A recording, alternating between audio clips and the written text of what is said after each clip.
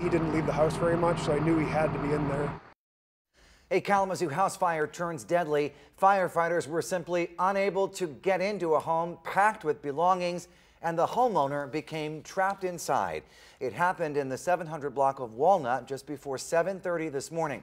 News Channel 3's Lauren Springer broke the story during News Channel 3 at noon. She's live tonight to explain the challenges, Lauren, that firefighters faced on scene.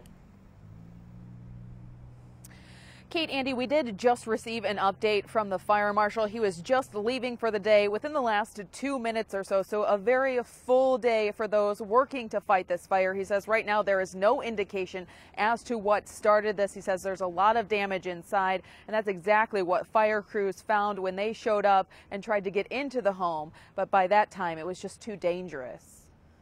I was just worried. I first wanted to make sure that it wasn't my house, and I didn't realize it. Neighbors here on the 700 block of Walnut startled awake by the sound of sirens this morning. Black smoke pouring from this house when help arrived just before 7:30. When they were tearing the windows down, stuff was just pouring out of the house. It stacked up to the ceiling. From the start, it wasn't safe for crews to enter the house. They tell us it was jam-packed, the stuff inside acting as kindling to fuel the fire. Just engulfed the whole house within minutes. It wasn't until about an hour later that firefighters were able to tear into this window. Neighbors say that's where they found the homeowner of 30 years, William Hall, dead inside, a known hoarder. He kept a lot of newspapers and other material around. I knew it was probably bad. I didn't realize how bad it was until they cut a hole in the wall. The Kalamazoo Hoarding Task Force launched about a year ago, hoping to help those affected. We really feel that awareness is the key. The more people are aware of it, the more they'll be open to getting help. The vice chair also helps clean hoarder homes. He says the best approach is to connect with the person directly and know that these things take time.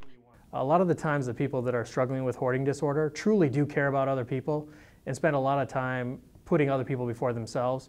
This group hoping to put those with hoarding disorders first to prevent situations like these. I'm guessing it was probably preventable, so that's probably the saddest part. Now, one thing that the Kalamazoo Fire Marshal did just share with us, he says inside of this home there were not working smoke detectors. He says even neighbors next door can hear a smoke detector if it is activated, which is one of the things that makes them such a valuable life-saving tool. Reporting live tonight in Kalamazoo, Lauren Springer, News Channel 3.